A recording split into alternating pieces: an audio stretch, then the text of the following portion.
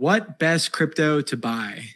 Well, that's an interesting question, right? Are you in it for the tech? Are you in it for the financial gains? You know, some cryptos themselves are highly centralized and, you know, reliant upon, say, a counterparty, and have kind of middleman risk. You know, is the cryptocurrency that you're looking into and that you're looking for, is yield something that you're interested in, right? Like having Bitcoin itself, you know, if you have one Bitcoin, then you have one Bitcoin. You're never going to have more than one Bitcoin unless you buy more or you mine it, right?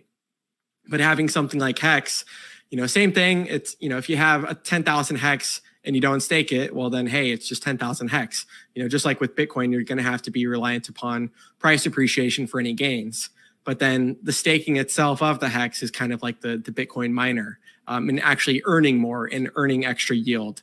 So how cool is it that, you know, especially in this inflationary market and kind of just the world itself as it is today, getting ever more increasingly rampant on the inflation and on some of the devaluation, yield is definitely something that people are looking for. So how cool can people do it with, say, Hex, trustlessly, and some of these other things when PulseChain comes out, when Pulsex comes out, when that launches, those two cryptocurrencies, they're completely deflationary. They're never going to be printed ever again. No, you know, no extra coins are going to be minted or anything like that. So that's a really big deal.